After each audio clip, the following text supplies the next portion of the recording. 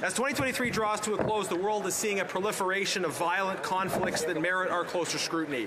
I will focus my remarks today mainly on Afghanistan, of course, but I do think the wider context is important to set first.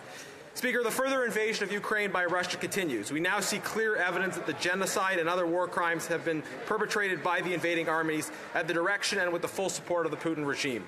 This regime practices the large-scale abduction of Ukrainian children, allows its soldiers to use sexual violence as a weapon of war, and indiscriminately targets civilians for the purpose of inflicting maximal terror. For the residual end-of-history crowd, this war should have broken any remaining illusions about what kind of a world we are still living in. Now, this fall, the terrorist organization Hamas launched a horrific and unprecedented attack on Israel. Like the Russian invasion of Ukraine, this attack by Hamas has included child stealing, sexual violence, and the intentional targeting and terrorizing of civilians.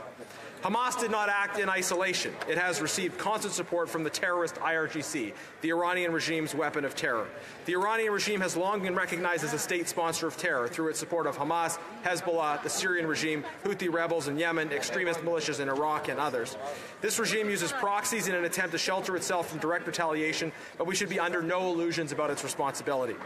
When it comes to war and terrorism, at least in the Middle East, all roads lead back to Tehran.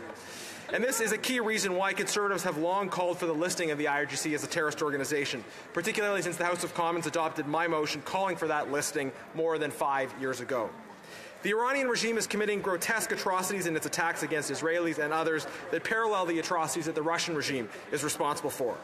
These two regimes have been steadily increasing their cooperation, sharing technology, and offering each other various other forms of strategic support.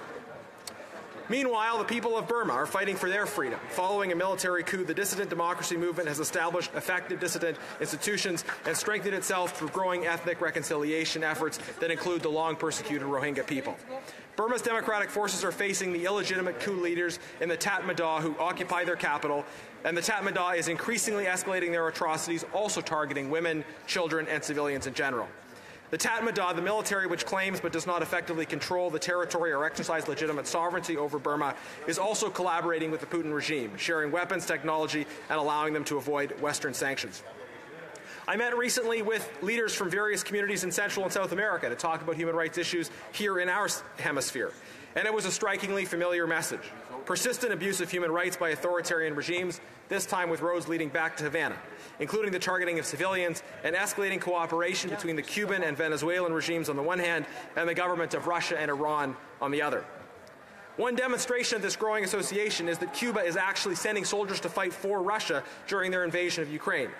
This is, I think, not nearly widely known enough, that Cuba is effectively participating in sending its own soldiers into Russia's genocidal invasion. The government of Venezuela is now threatening its neighbor, Guyana, holding a sham referendum recently to justify potential aggression. The Maduro regime is further stepping up its pressure on its neighbor after the discovery of additional oil reserves in Guyanese territory. Russia, Iran, Burma, Cuba, Venezuela, and to this list we could add others, North Korea, Eritrea, and most critically the government of the PRC. The communist regime in Beijing controls the world's most populous nation and second largest economy, and this regime is working overtime to overturn the concept of a democratic rules-based order and replace it with a dynamic in which domestic populations and vulnerable neighbors can be threatened and dominated at will by regimes whose only necessary justification is power. The free and democratic nations who uphold doctrines of universal human rights rooted in universal human dignity must struggle and struggle successfully against this emerging axis of revisionist imperialist authoritarian powers. We must struggle for the rule of law and for the greater recognition of universal human rights against these powers and principalities for whom the exercise of raw power requires no moral justification. Mr. Speaker, this is the new Cold War. The string of events that we see around the world are not random, unrelated occurrences. They are not simply a collection of bad coincidences. They are rather the result of strategic cooperation among nations who want a different future for the world than the free and democratic future that we desire for our children and grandchildren.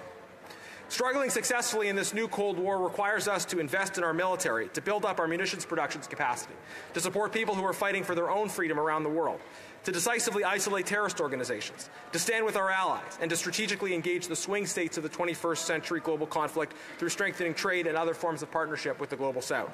We must do these things, and we must do them persistently over time. Lifting the new Iron Curtain will require a renewed iron will. In these challenging times, I believe we can prevail, but I do not believe that we will prevail necessarily.